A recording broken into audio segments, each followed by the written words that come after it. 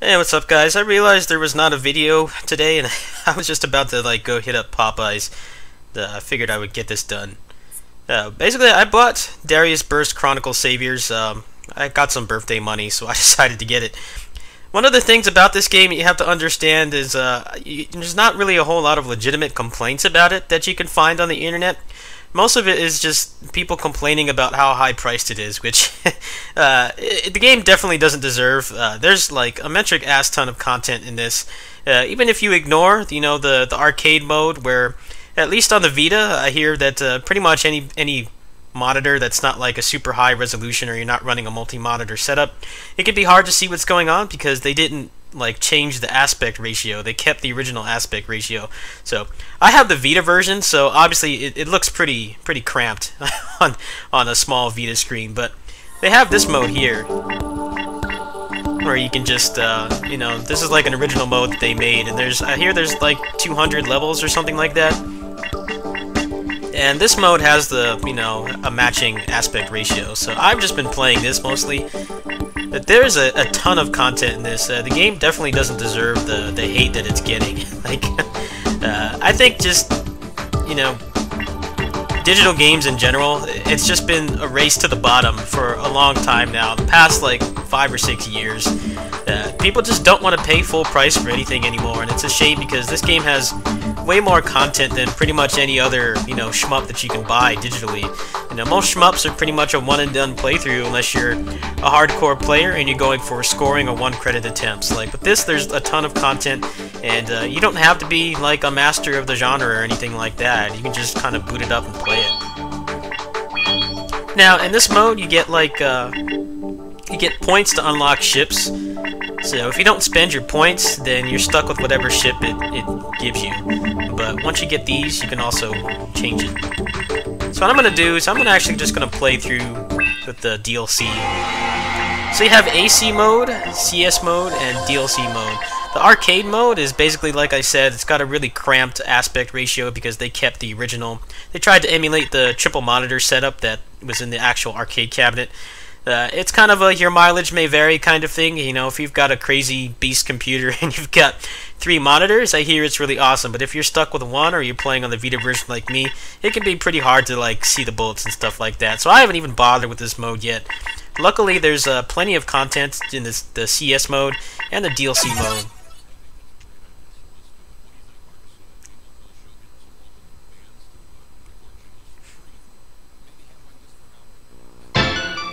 So there's a bunch of ships that they already have, you can catch previews of them and how they'll play, their mechanics and stuff like that. But most of them aren't out right now. You have Rayforce, Metal Black, and Night Striker. These are the free ones you can buy right now. I bought Rayforce because Rayforce is the only one that I've ever actually played. I never really played Metal Black or Night Striker. I've heard of them, but I've never really had any experience. So I went ahead and bought this one. So what's cool about this DLC is you get 3 full areas that you can play through, 3 full multi-tiered levels. But you also get these little defender levels, and you can play through most of the original levels from CS mode.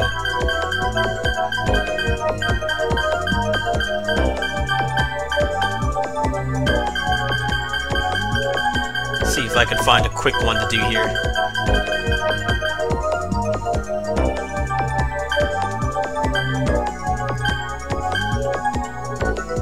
I have to give a disclaimer. I'm not really good at shmups. I mean, I'm probably average at best. So if I die, I die. This is not really kind of a high-level gameplay video like the normal stuff that I do. I just kind of wanted to educate people on this. I was on the fence about this game for a long time because I couldn't really find any educated, intelligent reviews for it. Mostly just people complaining about the price.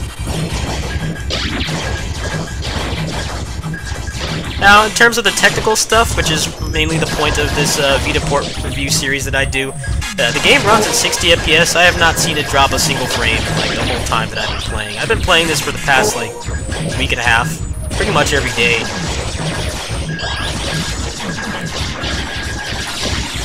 Which is definitely important in a game like this, where you have to make split-second decisions and stuff like that. It's cool that you can just not have to worry about that stuff and just enjoy the game the way it's meant to be enjoyed. I'd say the only issue with this port is not really an issue with the port itself, just kind of a design choice that they made to keep the original aspect ratio for the arcade mode. Which is a shame because the arcade mode supposedly has like 2,000 levels or something crazy like that, so kind of, you know, if you can put up with it, it's great, but if you're not able to, then you're missing out on a bunch of content. But that seems to be a complaint that everybody has with the game, like, regardless of version.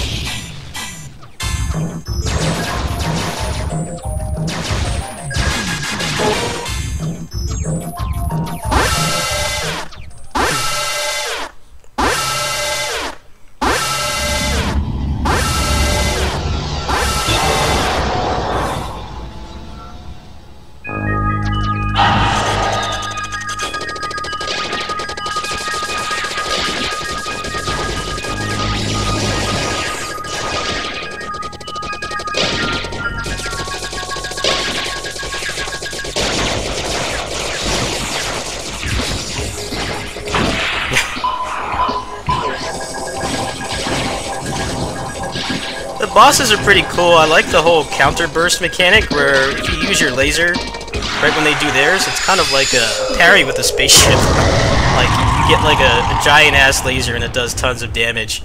It's probably one of the hardest things I've had to learn in terms of playing this because I don't really have any past experience with this game.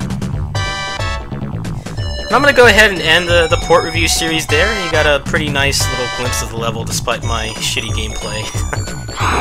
Yeah, the game runs rock solid, 60 FPS. If you have a Vita, I definitely recommend it. It's probably one of the best, you know, bang for your buck, best value you can get in terms of like an original native Vita game. Tons of content, really good performance. You just kind of have to ignore the people that are they're cheap asses. You know, they don't want to pay the full price. Like, I think it's only been on sale like once, at least on the Sony storefront since it came out. I think it came out like 6 months ago or so. I think they've only had it on sale once, so it's kind of up to you. The Vita version's a pretty good deal because it's $40 base price. The other one is like the PS4 and the PC versions are like $60 base price, I think. So you know, it's like a $20 difference, 30% basically. So if you have a Vita, I recommend getting it on here. You know, the control pad and the analog stick are pretty good control devices, like to play the game and stuff like that. It's probably not as good as an arcade stick, but I mean, unless you're going for like score and stuff like that, you probably won't care. At which case, you can just get one of the other two versions. Unfortunately, you know how these Japanese publishers are, there is no cross-buy or anything like that, so if you buy one version, you don't get the extra one. So unless you're planning on spending $100, it's probably better to get like maybe the Vita version and the PC version, because at least with the PC version, you have the option of getting like a cheaper Steam key from another external site or something like that. Like Green Man Gaming just had it on sale for like $20 yesterday.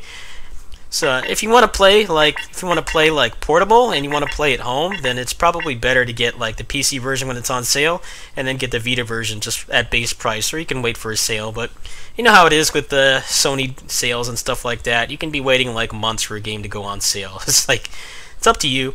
It's a really rock solid port. It's got a lot of value. It really doesn't deserve all the hate it's getting just because it's not like a rock bottom price. Like most shmups are like $15, $20 base price, and you go through them like once or twice, unless you're a hardcore player, in which case the price won't matter. You know, the hardcore shmup players will pay like $80 for a port, in, you know, a Japanese port. They'll even pay $100 or more for like a PCB to play it on a Super Gun or something like that.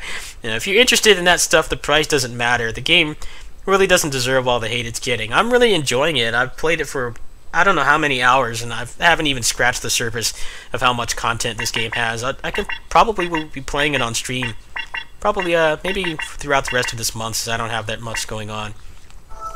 So I'm going to go ahead and stop there. I do have some other Vita port review series in the works.